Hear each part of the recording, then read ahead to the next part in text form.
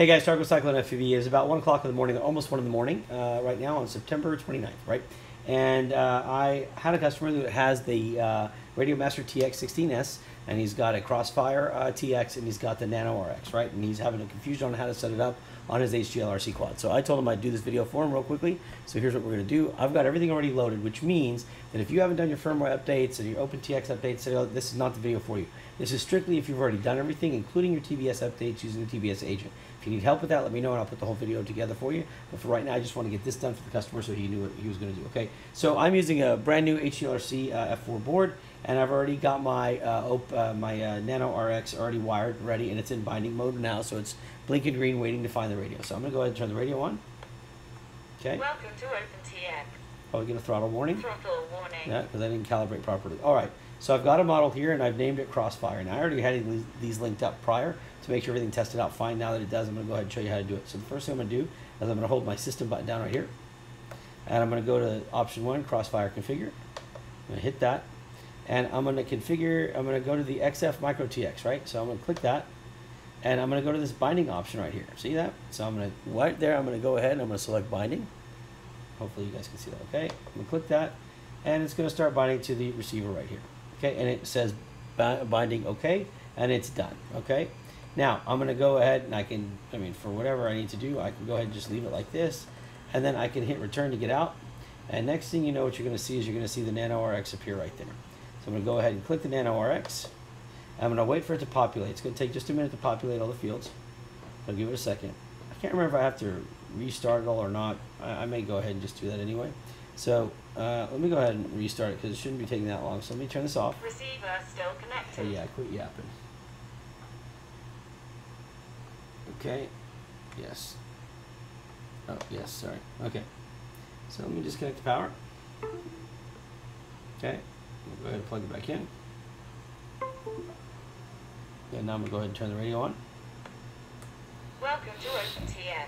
Turn the Throttle warning. There we go. All right, let's get out. All right, so now we're going to go back, hold the system button down, Crossfire Configure. There's an NORX, click it, and it should now populate. It's going to take just a second, but I think you do have to restart it. Let me go ahead and wait for that to happen here. Oops, sorry. I did find this to be a little bit of a problem. There it is. I think it was just me being impatient, but we're going to wait and see. Come on. Come on. Slowly it comes. Now I just click the enter key and it happens to become popping right up, okay? All right, so I don't know why it's moving so slow. That kind of sucks, but in either case, these are the settings that I want you to see. So yours is most likely going to come 8 channel. Go ahead and pop it to 12. Leave everything else like it looks here, and then you're going to see your outputs. It's going to keep populating this, and I don't know. I need it to hurry up here, so let me move this out of the way a little bit. And let's see what we got. Okay, that looks good. Yeah, there it goes. It's good. It's still got more to populate, so I'm going to give it just a little bit.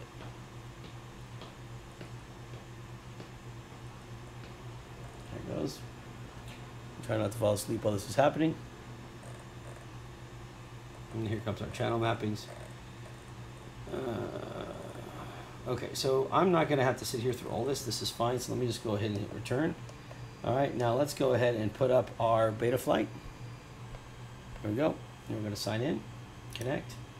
Okay, and then we're going to go to our ports. This one I have as port 1, and I believe on my configuration I already have the Crossfire selected, which I do. So on my receivers tab, what I want to do, as you can see now, is we're connected. Okay, and then if we want to do anything like add switches, then we're going to go to hold our model button down, hit page, and then we can scroll down to like here, or number 5. Let's do number 5, because that's what I was playing with earlier. So we can edit. I'm going to make this my ARM switch. So there it is. I'm going to go ahead and put my input name is ARM.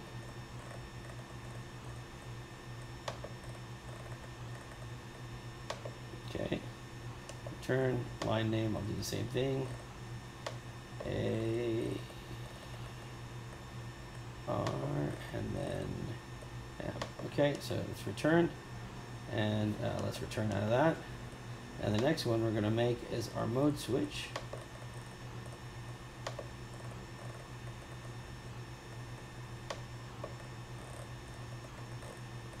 Oh my goodness, I'm too tired for this.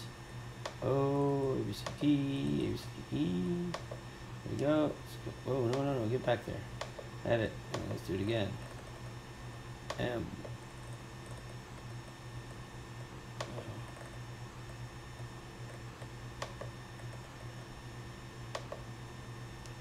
Okay, now our source for mode, I'm going to go to this side and use the SD three-way switch.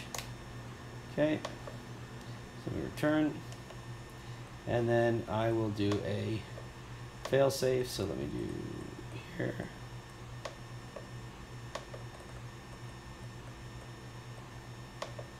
I'm just going to call this fail.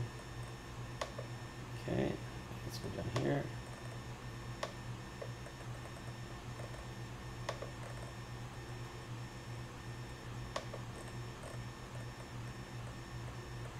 Excellent. Okay, we'll return, and now let's figure out what switch we want. So for me, I'm going to use the one right over here, the three-way switch SP.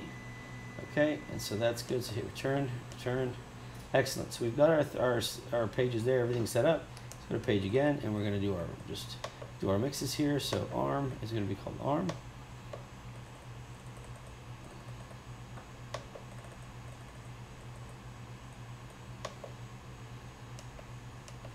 Okay, and then we're going to do our mode.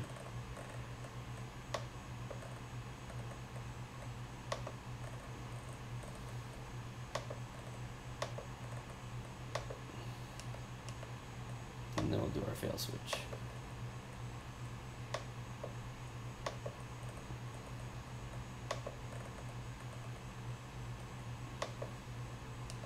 There we go. So now if we look in Betaflight, we're going to see how we've got all our switches. As we do them, they start dropping in value there. Now I need to calibrate mine.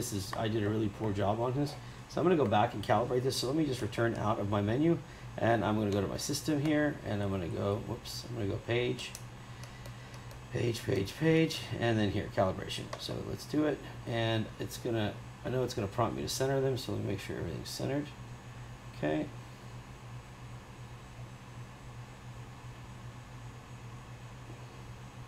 Throttle is centered, so I'm going to click enter. And it says center the sticks. Okay, and then I'm going to move them.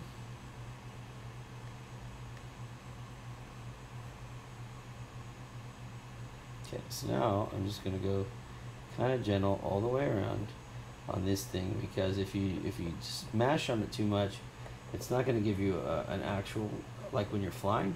So just kind of try to keep it normal. I want to make sure that this works properly. There we go.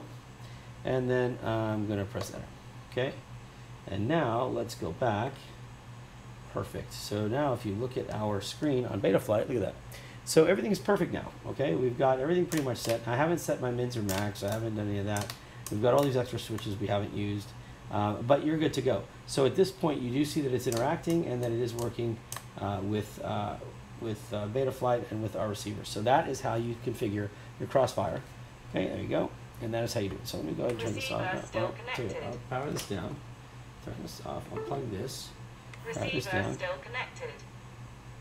And hit enter. Yep. And there you go. All right, guys. Pretty quick thing there, under 10 minutes, which is pretty much a record for me. I got carbon fiber in my finger. So it's so you're good to go. It's pretty easy. If you have any questions, please, as always, go to our Facebook group right there and help you as best as I can. So some of the guys that are on there, and then always please follow us on Facebook, and then please subscribe to our YouTube channel. I am trying to get this channel to keep growing. It is growing. I'm very proud of it. But your support will always help. So if you let other people know, I don't ask for anything. Okay, I do these videos upon request. So if you ask for one, I'll do it for you. It's that simple. There's no charges, no nothing. All I ask is you help me build it up. And one of the things is my kids love looking at it and seeing if we're growing. So just for that reason alone, if you wouldn't mind. Also watch out for our new drones, our Fight for Dad series drones. So that's a website that I created.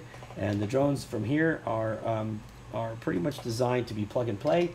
And a portion of the sales goes to the Fight for Dads fund to help other guys, other dads that are going through divorces or custody battles or whatever, try to put some money together if they need some support. These are the kind of drones like this one right here that I was working on. So these are the new Cinewhoops. They're Cine ones that we designed. We designed the outside shell of it. And it's in all cool colors, like there's blue and there's green and all that. And it's fun for the kids. It's a full-fledged, frame them. I mean, like it'll run your DJI or whatever you want to run on it. But I made it kind of colorful to make the kids interested. Get you do some father-son or mother-son or whatever it is, father-daughter or mother-daughter, whatever you want to do. Point being is time with the parents and the kids, right? Just sit down and build something with them and, you know, stimulate their mind and just bond together. I don't have my kids with me right now, and I hate that, and I wish I did, because I would be bonding with them right now. Well, they'd be sleeping right now, but you get my point. All right, guys, I'll quit rambling. Okay, let me get those. I forgot they was on the screen. I'll talk to you later, guys. God bless. Be safe. Please spend time with your family. You don't know how much time you have left, so make the most of it, okay? You can always fly later. Talk to you later, guys. Peace.